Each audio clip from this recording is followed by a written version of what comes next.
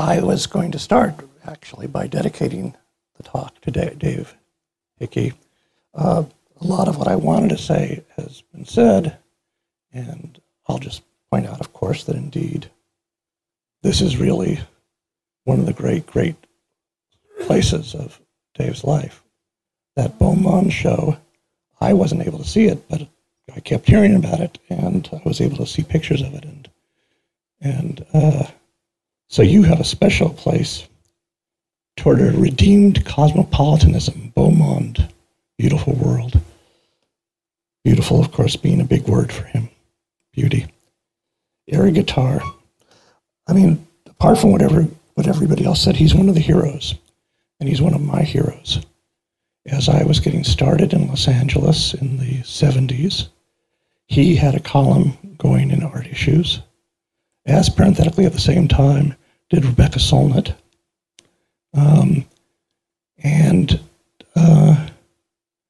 Basically he was one of my masters. You know, we occasionally met and so forth and were able to ooh and ah each other, but he was a teacher. And apart from everything else that was mentioned, he's a great, great writer. You know, I'd written down some adjectives. Irascible, pugnacious, the knight errant of beauty, wry, funny, generous, and then sweet and mild, as well as everything else. And I just want to say that he's one of the great writers, not critics, one of the great writers of our generation. So he's gone, but then not. He's certainly not forgotten. In fact, he's unforgettable. So I'll just move on.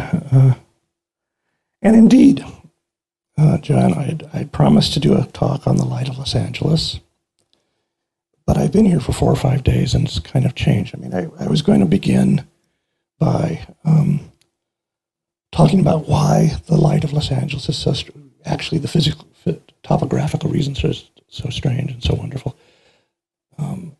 And I was going to talk about the fact that if you were in the northern hemisphere and you have a desert that abuts the sea, and then on top of that, you have a plate tectonic dramatic situation that raises mountains on the edge there of the desert.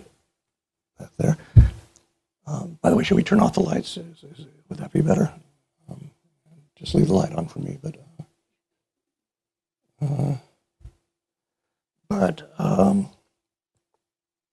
here we go.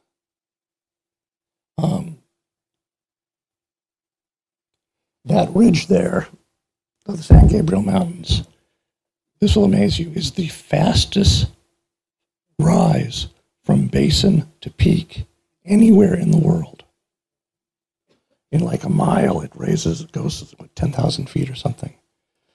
Couched, by the way, right there in the corner is Pasadena, Altadena, the birth home of, and the heart's true home of Helen. And I was going to give this whole talk. I was going to talk about one of the things about the light of LA, and anybody who flies into LA from New York or from probably from here, you notice when you get just below the mountains, everything goes still. There's this strange stillness, independent of the Santa Anas and so forth. So there you are flying in. This is actually backwards, but you're coming from the far side, yeah. And that stillness of the light is caused by the mountains that are bracketing, and is the reason that you have so many important observatories. The stars don't twinkle in Los Angeles. And that's bad. When stars twinkle, that's bad for astronomers. And when you get pinprick stars, that was good. And that is why the majority, probably, of the great discoveries in astronomy in the first half of the 20th century were at Mount Wilson, Mount Palomar. And I was going to talk about the way that there's different kinds of light. When people talk about LA light, there's golden light. I was going to talk about, I did a piece about the light of Los Angeles for the New Yorker. And during that time, I had occasion to talk a lot about smog, and had a wonderful time talking to Glenn Cass at Caltech, who was a chemical geophysicist specializing in air. And what fascinated him about the air of LA was that he could be on the roof at Caltech a mile away from the mountains and not see them. And he gave me this incredible description of why that was the case, because it turns out that there's particles in the air are of different sizes. There are big ones, and then there's medium ones, and there's small ones.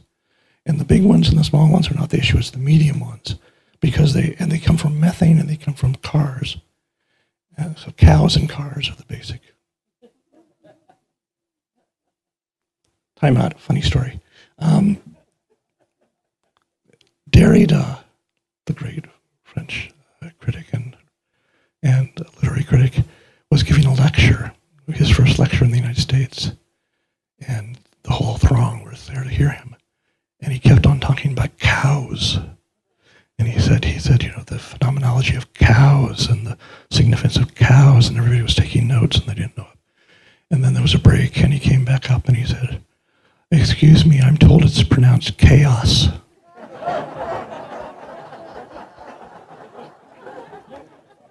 But in this instance, I'm talking about cows and cars. And the point is that those particular particles are exactly the diameter, the width of light waves. And so it happens that if you are on the roof of Caltech looking toward the mountains, if the sun is behind you, it is as if a billion suns are in your eye. It just bounces off. I have a poet friend who was particular and said, no, it's a billion moons, but okay. But the point is that I was taking notes furiously, and he said, we scientists, have words for everything. And we have a word for this, and I got out my notepad and getting ready to write down a technical word. And he said, the technical word is airlight. Airlight, being lost in the airlight.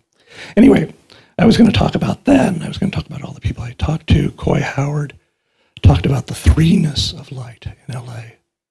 And what he meant was, he said, if you go on the beach and you see birds, you see the object, you see the shadow, and you see the reflection. I talked to a lot of screenwriters, I talked to a lot of artists. I talked to John Bailey, who said that there's a joke among cinematographers that when the two of them are standing on the Palisade in Santa Monica watching the sunset, and just as it slips into the water, everything is like this, this is fantastic golden hour. One says to the other, it's incredible the effects that guy gets with just one unit. Anyway, I had a whole lecture laid out, but I've been here for 4 or 5 days, and I want to talk about Helen, so I'm going to shift over to that. I will say that if you want to read the piece I wrote about the light of LA, it's on my website, which is www.lawrenceweschler.com. I have it under the name The Light of LA. It's also collected in my book, Vermeer in Bosnia. Vermeer because everything is Vermeer. And anyway, so you can find it easily. But I'm reminded of, when I think about talking to you about the light of LA, I'm reminded of something my colleague at the New Yorker, Ian Fraser, once wrote in one of the great, great, great pieces from the old-style New Yorker about Heloise, the person who did the housekeeping hints.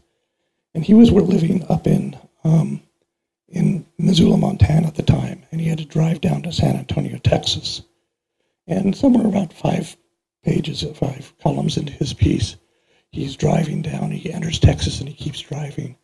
And he has a sentence where he's culminating. He says, I was having all these fantastic thoughts about how Texas is different from every other place in the country. And I was going to put them down right here, right now. And then I thought, nah. I feel the same way about the light of Los Angeles today. Let's get serious.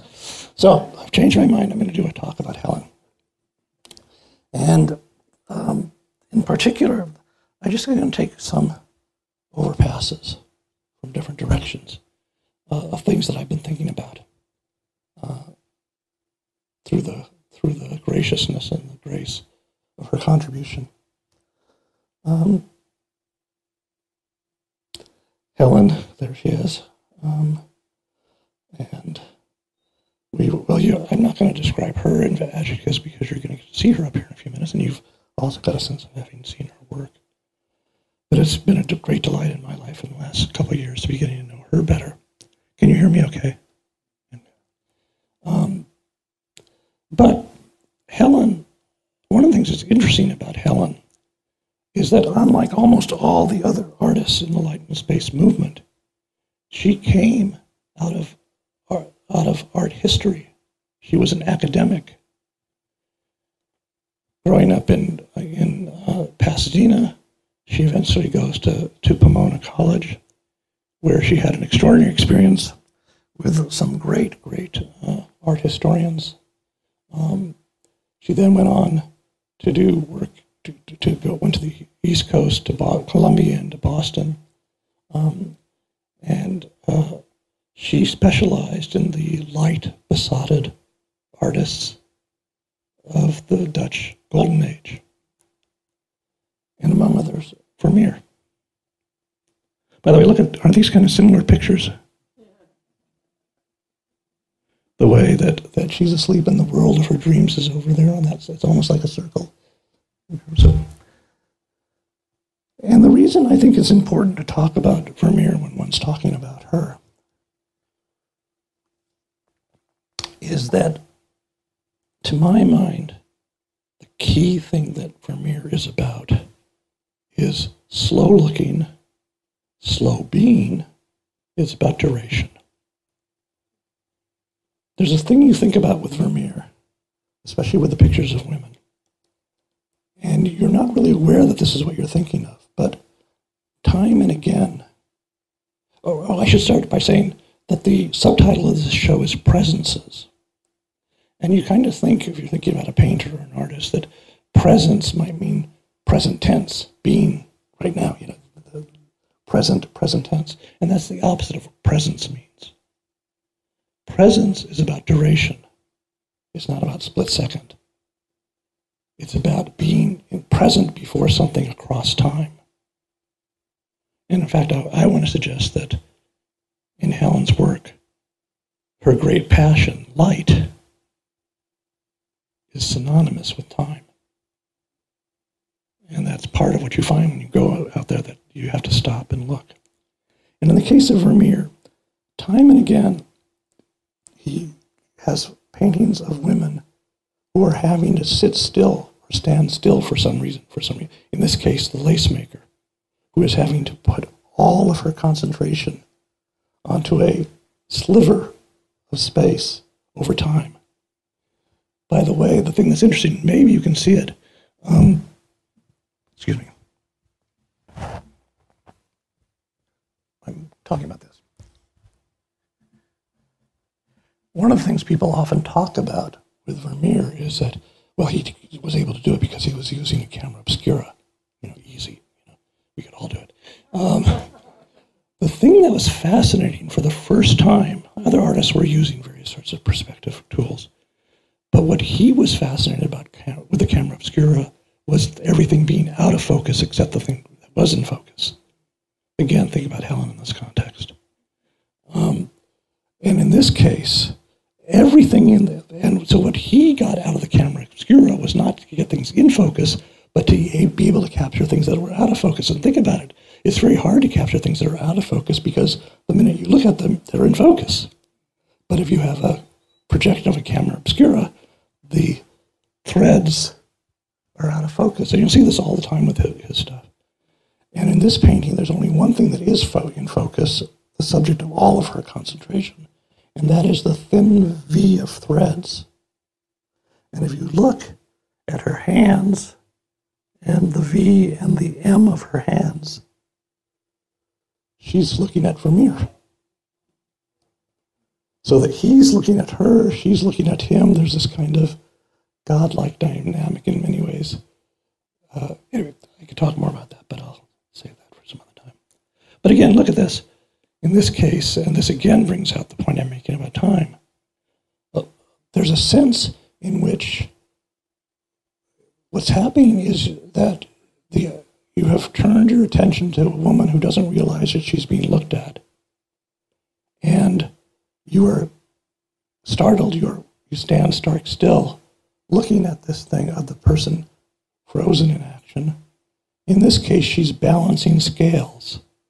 But if you look there, what she's really doing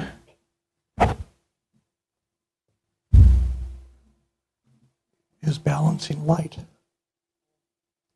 There's all kinds of things going on in this painting, and behind her is the Last Judgment, talk about the balancing of scales. She's pregnant. I mean, there's so many things going on. But the thing that you turn and this is the reason that it seems to me that a lot of his work has the feeling of a memory of something you saw, and you saw across a stretch of time, and it just kind of burned itself into your consciousness. This one here, a woman happens to be holding up a necklace in the mirror, but the real drama here, the subject of this painting, is the light. And the light crossing the room like a tide. So the same amount of time you have her holding on like that, there's this kind of quality of light being in the center of the piece and the passage of time in light. I put this one up here because this is one of the great Vermeers. It's the Dresden Vermeer earlier this year, and what I take to be the story of the year culturally. It was destroyed by conservators. I'm not going to talk about why. You can go look it up yourself. I'm not going to honor them with even mentioning what they did, but it's too bad. But it's a great painting. And when it comes to Helen, a thought I have about this, here again you have the milkmaid pouring milk. But the passage of time, can you believe how the milk is pouring there? You can see it pouring. How did he do that? I mean, you see it actually coming out. And it occurs to me that this is, having witnessed it, this is what Helen does with her concave, very mildly concave. She has some of those spheres, the lenses, and it's sequential pourings, so that one after another, 8, sometimes 15, 18, very thin pores.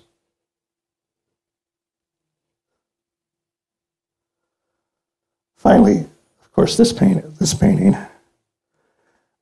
The interesting thing about this painting, I want to suggest that Vermeer invented cinema.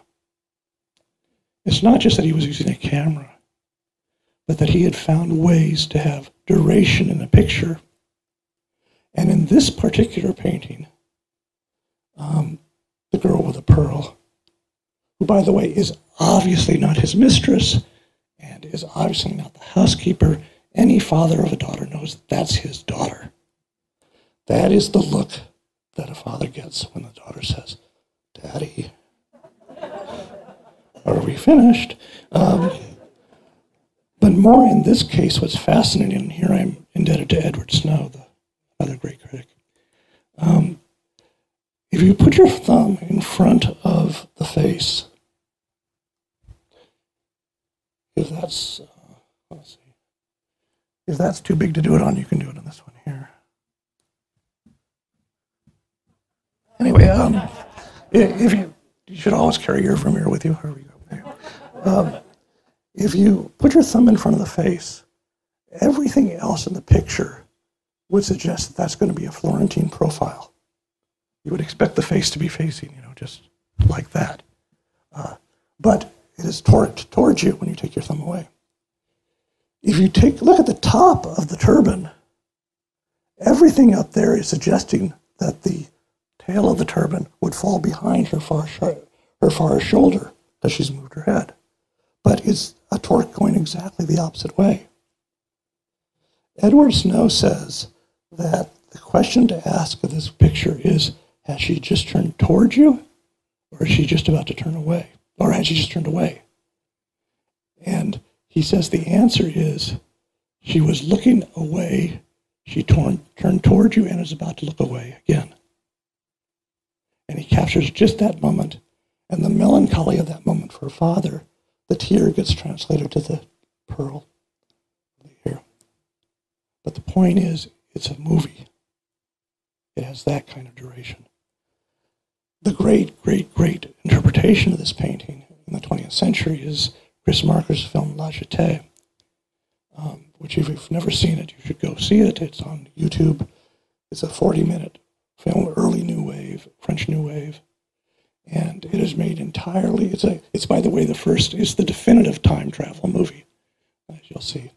But one of the things that's going on is that it's all done in single shot photographs, beautiful photographs, but just they kind of come up, they go down, they come up, they go down, they come up, they go down. And it's a love story lost in time. But at one point, the pictures are of the woman sleeping. The man who's come from the future is in love with her. He's watching her. And there's this moment with this rhythm where suddenly there's a little piece of action footage which consists of her looking up, opening her eyes, blinking, and closing them, and then the picture goes back to being that rhythm. So it's closed, open, closed, rhythm, rhythm, rhythm. And that is, that's Vermeer in cinema today, basically. But I mention all this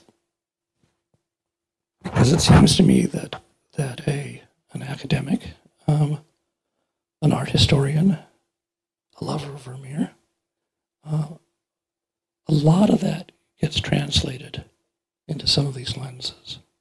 And particularly when the lenses are on their 5-minute rising and subsiding, that is coming out of, that is about time and light being the same thing, and both of them only exist in duration. So that's one. Then there's this guy. This is a book that everybody should have. It's by 1950 by a philologist. It's hard to know. In the old days, everybody knew what philologists were, but he was a philologist at Cambridge, R.B. O'Nions.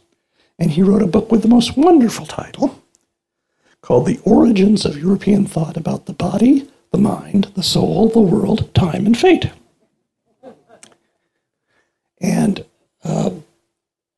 this is an incredible book, because one of the things that you have to be if you're a philologist is extremely erudite. You have to know all the languages, all the ancient languages, Sanskrit. So from this guy knows everything.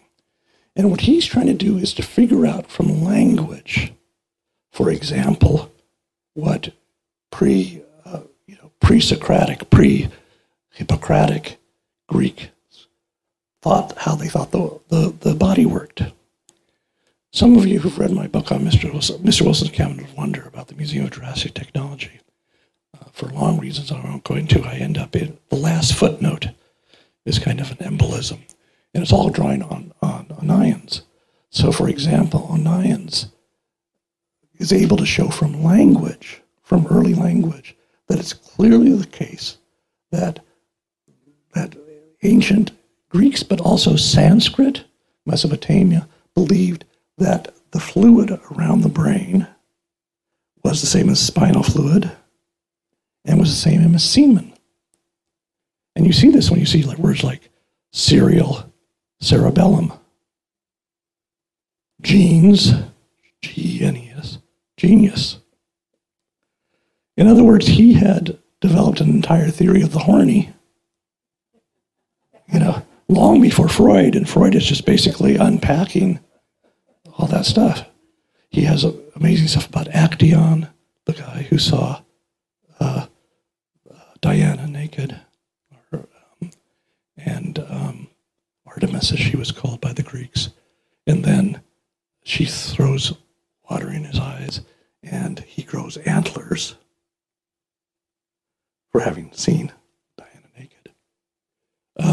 And by the way, antler in German is Augensprouts, eye sprouts. In French, it's Antille, in the place of eyes. As you know, he grows antlers, and he was a hunter, and he accidentally saw Diana naked, and then she turns him into a stag, and he is pursued by his hounds to his death. Another time out, in early English, the Ovid that Chaucer was using was translated by John Gower. And he has a phrase about the sadness, the tragedy of Actaeon's fate. And he has this exceptional triple pun. It was an exemplum simplum of mislock, by which Actaeon had the bad luck to mislook at lady luck. Anyway, but that's the kind of thing you find annoyance. But that's not what I want to talk about him right now. What I want to talk about him right now is he is able to show, and this is just mind-blowing, that in pre-Hellenic, pre-Socratic, but certainly Homeric language, it is clear that the ancients, and this shows up in, as he puts it, Hindu, Hindoo, is how it was spelled in Hindu, ancient Hindu writing and so forth, that the locus of seeing, of looking, of mind to a large degree, of hearing, was not in the brain, it was in the lungs. And, for example, the word psyche, that sense of mind, soul, and so forth, psyche comes from the word for breathing, which you could say it's because of life force. But what he shows is that what they believed is that it was nested in the lungs, and that all of those senses were like breathing. You breathe in, you breathe out. The world came through your pupils, and your attention went out of your pupils. And this was a continual breathing in and breathing out. In Homer, there are several passages where a character breathes at somebody, which means they look at them. And it's reciprocal, because when somebody breathes when the other person who's being looked at breathes, they are looking back. This, by the way, when it gets to Latin, becomes spirit, which is a cognate of respiration, inspiration, all those worlds. And it makes you realize that when you see archaic torsos, for example, this is not a chopped up piece of a body. This is the location of mind, of spirit. So this is, the reason they get rid of all the other stuff is to let you look, this is absolutely the soul of somebody. The quintessence of somebody is this part of the body, in both female and male torsos.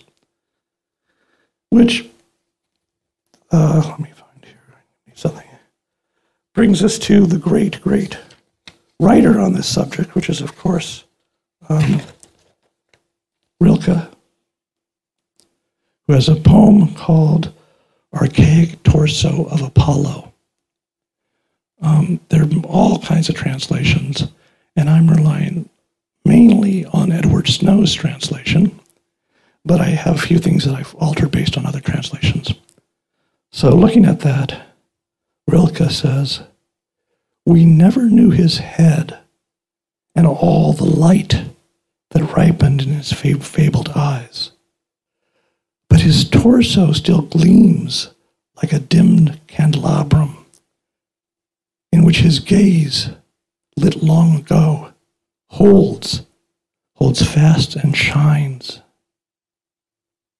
Otherwise, the surge of the breast would not blind you, nor a smile run through the slight twist of the loins toward the center where procreation flared."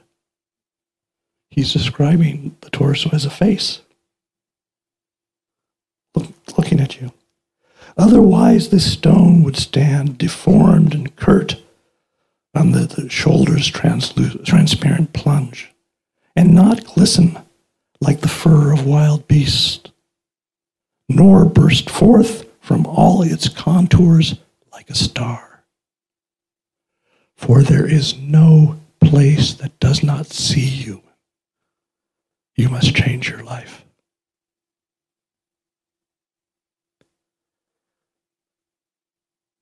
Coming back to these lenses of Helen's, I think obviously the brightening and the dimming and so forth, and for that matter, the same with the LACMA columns, is all about breathing in, breathing out.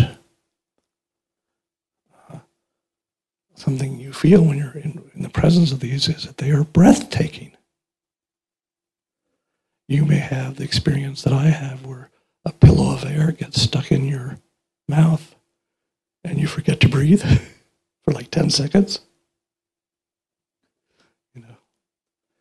But it's also, there's all kinds of things of what people say. It reminds them of cloud banks, of bruises, of smudges, that it's kind of there, it's kind of not there.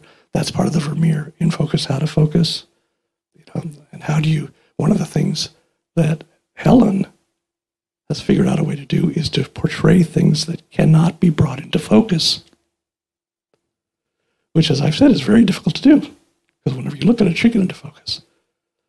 But it's even more the case here that once in a while you'll have it, and what it will look like is an eye staring back at you.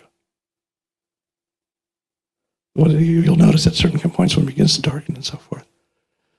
And it's really an I-thou experience. It becomes existential. There's no place that does not see you. You must change your life. That is absolutely one of the things that's going on with those pictures. Okay. Third of my little overflights. I'll begin with the book of Genesis, the first lines. This is the Revised Standard Version. In the beginning, when God created the heavens and the earth was a formless void, and darkness covered the face of the deep, while a wind from God swept over the face of the waters. The actual word that's being used there in the Latin version is spiritus, and it is translated variously as the Spirit of God, and it moved over the waters. The Spirit of God hovered over the waters, but here, Spirit is breath. This is at the very beginning when all was formless. The breath, the wind of God, was over the waters. Now you all remember the third stanza. And then and God said, "Let there be light," and there was light. Now, what's interesting in different traditions is that when God says, "Let there be light," is when things really get going. And in the Kabbalistic tradition, things go wrong, and things get shattered and so forth, and the fall is that little droplets of light. Originally, he puts them in the Kabbalistic tradition, he puts all the force into these glass vessels. There's 10 glass vessels, and it's too much and it shatters, and all these droplets of light fall into the world. And for that reason, God can't do it by himself anymore. He himself is wounded, and the droplets are the souls of people. They're inside people, and it has to be worked with people. But no matter what, you get the notion when God creates man in his own image, there is the sense of little droplets of light are in each of us that are the transcendent things. I want to talk about these three characters in this context. Let me see if I can find this. 5 points for anybody who identifies the upper one in that corner. Montaigne. Anybody? It's Descartes. 5 points for anybody who recognizes him. Camus, very good. 1,000 points for anybody who recognizes the middle one. that is an extraordinary, extraordinary philosopher in the first half of the 20th century named Lev Shestov. I want to start with Descartes, go to Shestov, and then go to Camus. Descartes, of course, has that moment of great doubt, where he doubts everything, he's trying to get to what the fundament of something he can know for certain. And he gets to the point where he's doubting everything, but then he realizes somebody is doubting. He makes, I think, an illegitimate leap from cogito, from thinking that there's somebody here thinking, to from cogito to being. There must be somebody thinking, it must be me. I think that's a little bit of a leap. I think all you can really say is some thinking is going on, therefore thinking is going on. But let's assume, let's follow with him. And then he begins to build up from the fact that he is there, and he's trying to grapple and to work his way up. And he wants to do it by pure logic. And the key thing in the meditation is this paragraph, but he wants to do it by intuition. By intuition, I mean a conception formed by unclouded mental attention, so clear and so distinct as to leave no doubt as the thing we are understanding. It is an indubitable conception formed by an unclouded and attentive mind, one that originates solely from the light of reason. And from that, he eventually is able to convince himself that God must exist. Because he has light, somebody must have given him light. That must be light. And he builds up from there. Shestov was a very, very extraordinary. His great book is called Athens and Jerusalem, and it's really worth looking at. And he basically was a profound irrationalist, understandably so, if you look at 20th century history. And he says at one point in Athens and Jerusalem, which he sees as the two opposing forces. But even Socrates asked his daemon to protect him from clarity and distinctness. There are truths that do not wish to be truths for all, and they are drawn from a source which no one would call luminous, not even by way of metaphor. Husserl was a great, great fan of Shestov's, even though he was a fan of Descartes also. And somebody else who talks about Shestov a lot is Camus. And Camus kind of does a dialectical combining of the two. This is Camus in the Sisyphus. Prayer, says Alain, is when night descends over thought. But the mind must meet the night, reply the mystics and the existentialists. Yes, indeed, but not that night born under closed eyelids and through the mere will of man. Dark, impenetrable night, that the mind rails up in order to plunge into it. If it must encounter a night, let it be that of a despair which remains lucid. Lucid is the big word in Camus. Lucidity, as opposed to light. Polar night, vigil of the mind, whence arise perhaps that white and virginal brightness which outlines every object in the light of the intelligence. At that degree, and here I want to suggest this is Pashgian, at that degree, equivalence encounters passionate understanding. I think I have a right to, Helen, well, Michael, you can ask her whether I'm right about this, but I do know that Camus is one of her favorite writers, that she reads The Fall once a year, she tells me.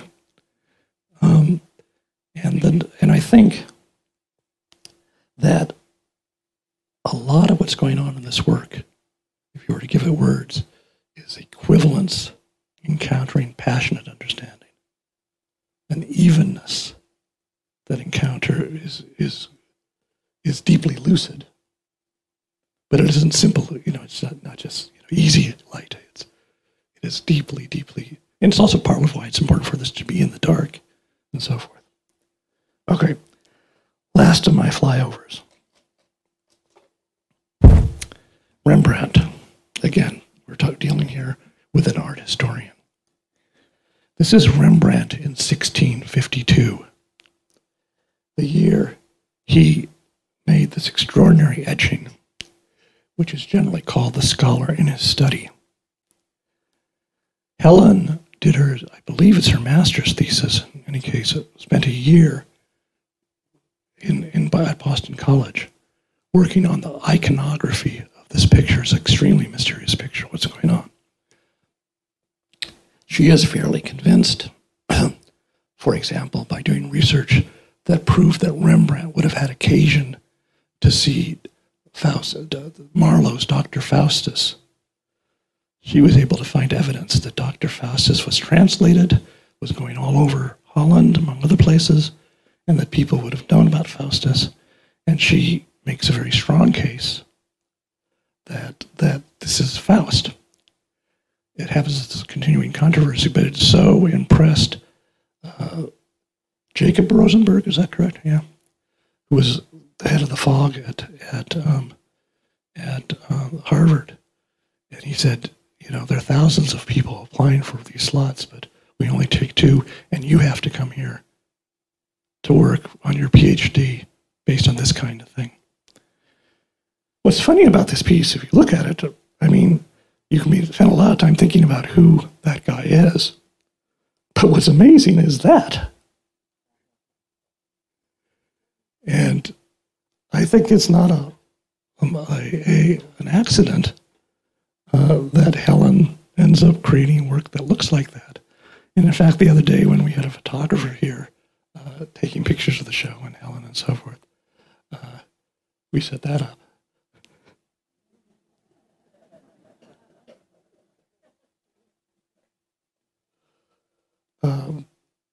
I would say, time out.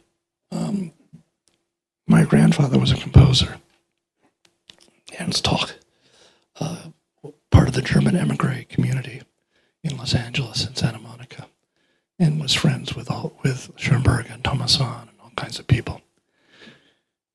Thomas Mann, as you may know, in 1948 publishes Dr. Faustus.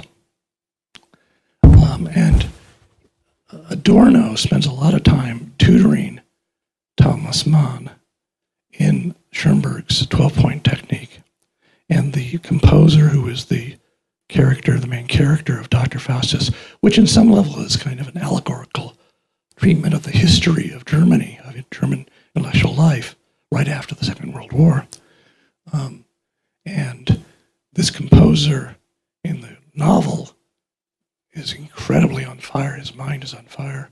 And he, in effect, makes a deal with the devil, and it is struck in the form of his, one time in his life, having sex with a prostitute and contracting syphilis. And it's thought, and so Schoenberg gets very upset about this. And Alma Mahler, who was the widow of Mahler and Gropius and Werfel and so forth, and was a busybody, would go to Schoenberg and say, "Did you see?" To Thomas Mann, to Schoenberg and said, "Did you see what Thomas Mann is doing?" And Schoenberg got more and more upset, and so forth and so on. And anyway, it happens that he sent a copy of. Well, there's 2 stories here. First of all, there's a great story that I was told by Martha Feuchtwanger, one of the emigres, years later, and she said that one day she was at the Brentwood Mart, the kind of grocery mart in West LA, and she was reaching for a grapefruit, and in the distance, Schoenberg was yelling at her in German, "It's not true, Frau Martha, it's not true. I never had syphilis a day in my life." And the idea of this grapefruit and this kind of grapefruit head of Schoenberg's is fine. But the other thing is that in the midst of all this, Thomas Mann sent a copy of Dr. Faustus to my grandfather with the inscription, "For Ernst Toch, who would never need the devil." Snap. Anyway,